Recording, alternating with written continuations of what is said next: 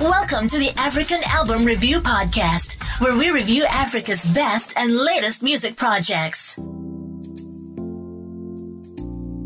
Africa, Moody say. My name is Wemoto, and in the next couple of minutes, I am going to give you a rundown of Honeydoom by Moliy. The clock starts now.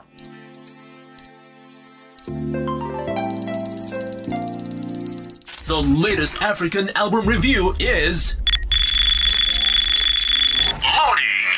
Honeydoom by Moliy was released on October 19th, 2022 under Platinum Vision Lab. It's got 8 tracks and 5 features with a runtime of about 22 minutes and 20 seconds.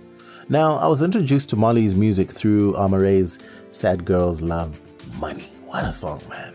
That song is still a vibe for me, even up to now. And I've always been intrigued because I thought Amaray and Moliy have got a pretty similar sort of style, somewhat. And I heard obviously more Amaray stuff than Moliy, but yeah, she seems to be catching up now. And look at this project, Honeydoom, which was released not too long ago.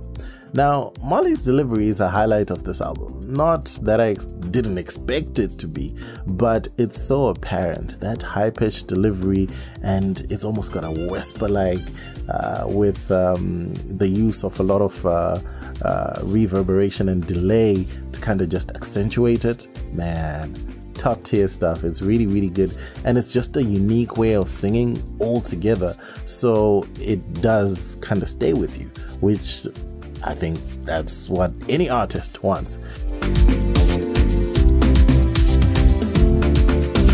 Moliy did carry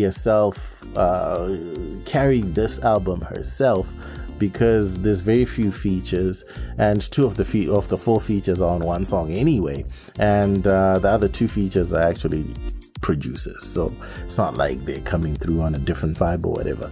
And that was really cool because she gave herself the platform to shine and showcase who she is, and that's what I wanted to hear personally. There's few collabos, like I said, and the one that we all know is Moonchild Sanally, which was such a good pick because both have eclectic styles and they do have that versatility. Just as well on that song, Moliy dropped some bars, and it was like, hey, she sounds really nice on this, you know? That was pretty cool. I would call Moliy a highly niched artist in that Altai type lane. That's really hers.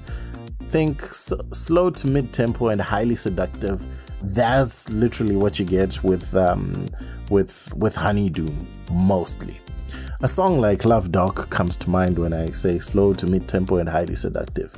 That's what it is. I really like the style and tempo switch up on Freak, which kind of, man, it just went into almost like that disco type, you know, type music. And this is the kind of song that could do international damage if it's pushed right. This one, that's the song. I would call Moliy a thoroughly unique artist, and I look forward to hearing even more music from her, and I think I would love to hear her continue dropping more consistently. Honeydoom for me is a solid 7 out of 10. Otherwise, that's it from me. My name is Wemoto, son of Zimbabwe, signing out. This was the African Album Review Podcast. Peace. Nene. Moto Music, the best place to listen to podcasts about African music online.